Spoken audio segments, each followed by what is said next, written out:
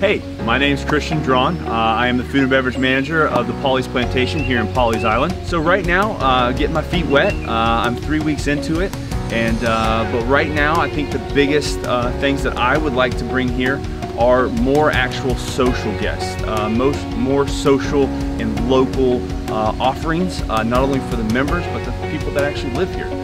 That would be year-round. So I love doing tastings. I love doing bourbon, beers, wines as well. So it's been a big change. I think I'm the first food and beverage manager new in about, I think, 10 years.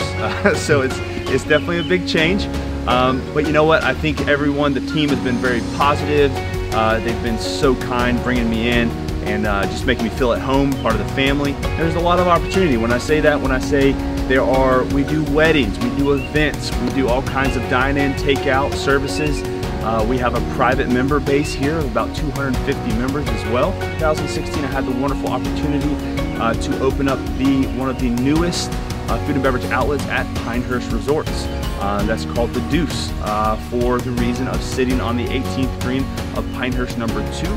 It was a bourbon and whiskey bar with a wonderful outside element to it, garage doors open, and it literally set 40 yards away from the actual pin. So, I mean, you're talking just a couple feet away from the actual 18th green. And then they actually gave me an opportunity to open up the Pinehurst Brewing Company. That was in, let's see here, 2018. We opened up 225 seats, a beautiful outlet, and doing microbreweries. We had our own pizza oven, we had our own herb garden, and it was just a wonderful opportunity. So I'm a water baby. I am a water baby through and through. I have been into wakeboarding and fishing and surfing and anything that absolutely has to do with water.